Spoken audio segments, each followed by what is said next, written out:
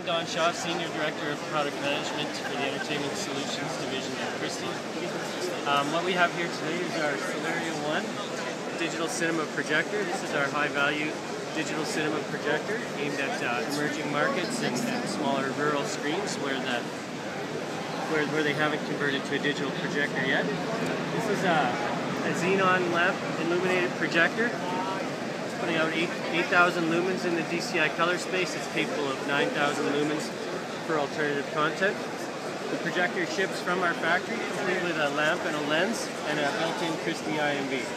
So to get cinema content into this projector, it goes in through an IMB that's already installed in the projector from the factory.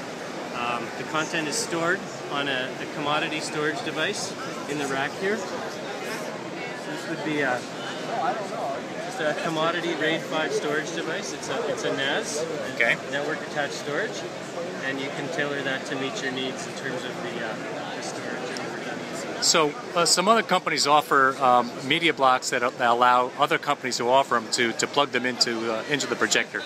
But why does Christie have their own branded IMB? We think it's important that a card that actually sits inside the projector is designed by the same engineers that designed that projector.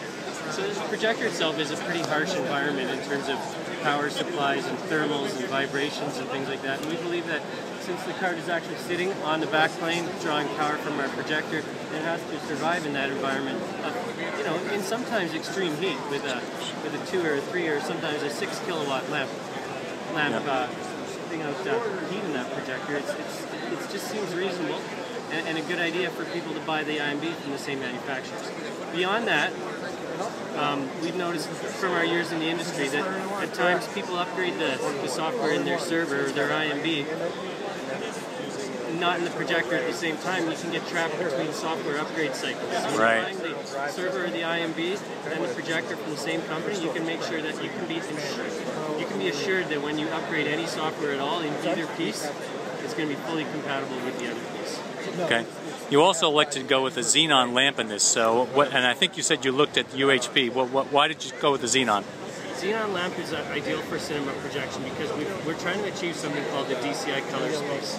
And that's a much broader color space than what you would find in an NTSC on a television or on a lower cost type projector. Sure. And the xenon lamp, it best resembles the even light output of the sun. And when you're using a mercury type lamp, you have to throw away, in some cases, up to 40% of the light using something called a yellow notch filter. Yes. To achieve the DCI color space. We strongly believe that the xenon lamp is the only solution for digital cinema. Okay. Now, someone who would use a UHP lamp might be able to offer a more compact solution. Is there some advantage to that, do you see, in the cinema market?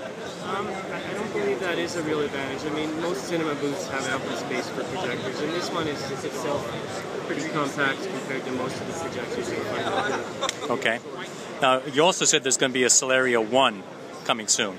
This is the Solaria 1. There's going to be a Solaria 1 Plus. 1 Plus, I'm sorry. In 3 months' time. Okay. And that'll give you an extra 1,000 lumens. That'll be 9,000 lumens in DCI color space.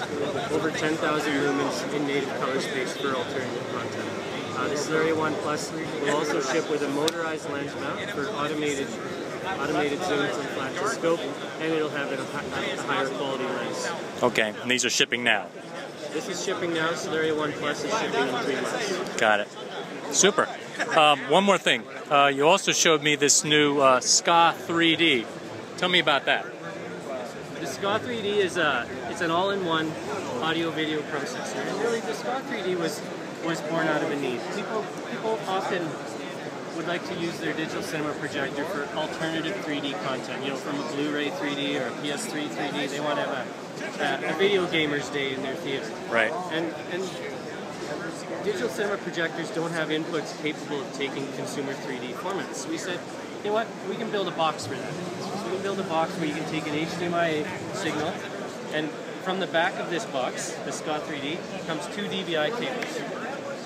The 2 DVI cables can plug into any of our digital cinema projectors as a left eye and a right eye signal, high frame rate capable up to 60 frames per second each.